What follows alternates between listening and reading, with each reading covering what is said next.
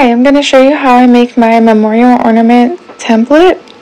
First, I take a circle from the shapes area, and I make the circle about a quarter of an inch smaller than the actual size of the ornament.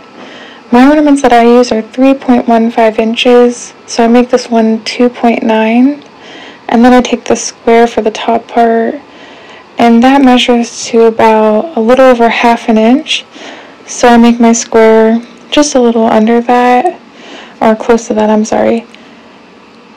And then I go ahead and take the square, and I'm going to put it at the top so that it makes the ornament shape.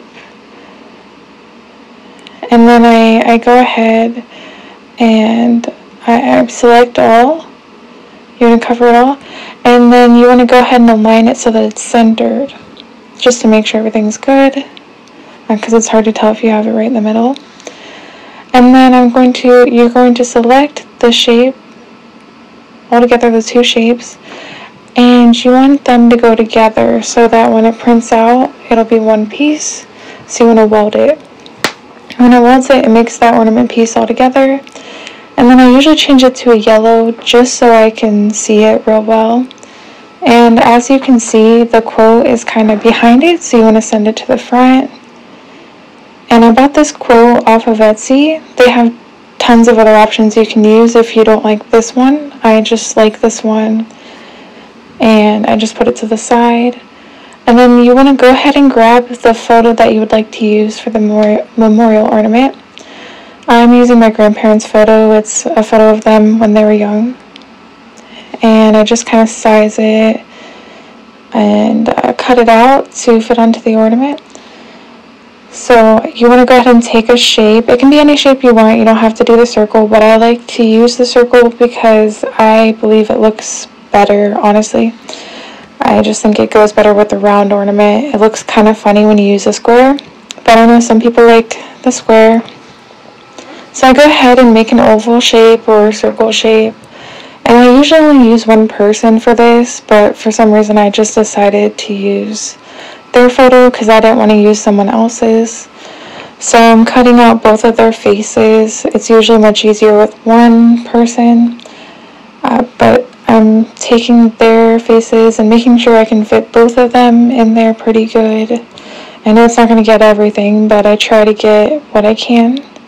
And you want to go ahead and select both the shape and the photo and slice it once you think you got like a good shape for them. And then I kind of mess with it to see what size I'd like and how it would look good with the quote.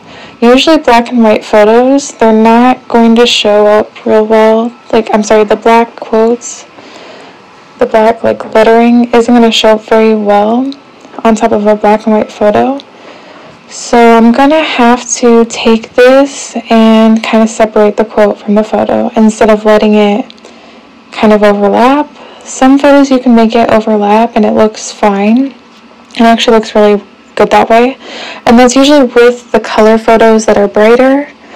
But if it's black on black, it's hard to see with the transparent paper that you're going to use or the projection paper. That's what you're going to print it on, is projection paper, which I'll put a link in the description for the kind that you'll need.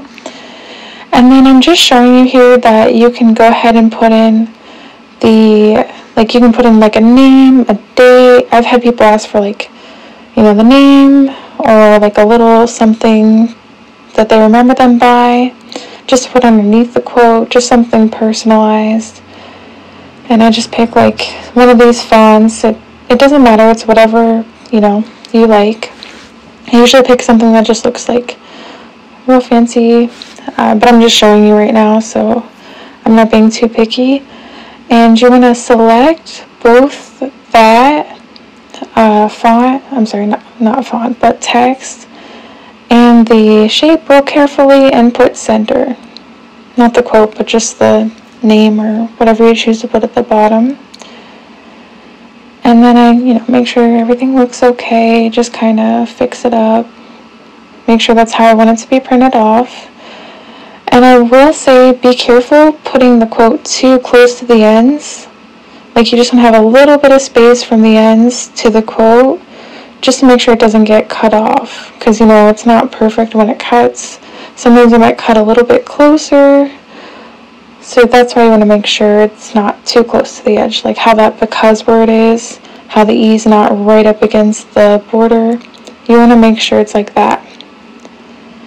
And like I said, I can show you a video. I can make a video of how I stuff these, like how I put the feathers in and how I actually do the ornaments. This is just like the template if you've been wondering how to do that. And so you want to flatten everything. That's what I just did. I selected everything, hit flatten, hit make, and then it's going to send to your printer. And it creates some kind of code. That's that square part, the square line in black. That's some kind of code, if you're not familiar with the print and cut, that goes to, it shows your Cricut how to cut it. And so you feed it into the Cricut after it prints it out. You do want to let it dry. I do want to mention that. You do want to let it dry for a minute because the projector paper, it's kind of slick.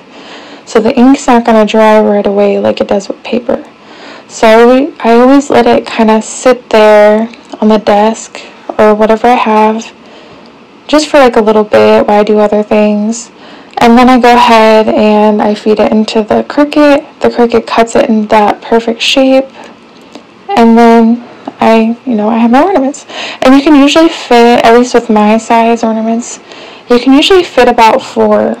So I usually try to do a couple, like if I'm doing multiples, I usually try to do 4, like them in 4s.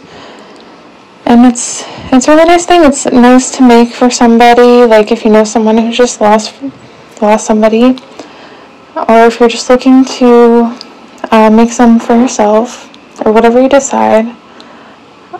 It's really cute. It's something to have on the tree, and I'll post the links below for everything that you need. And I can always make a video of everything too, like a better breakdown of after the template part, after you do that, how you do it. But this is the template for now, and if you have any questions, please just leave a comment. Feel free to ask, or if you want to leave your own tip, or just let me know if there's something else you want to see. And thank you so much for watching my video, and please like and subscribe, and have a great day.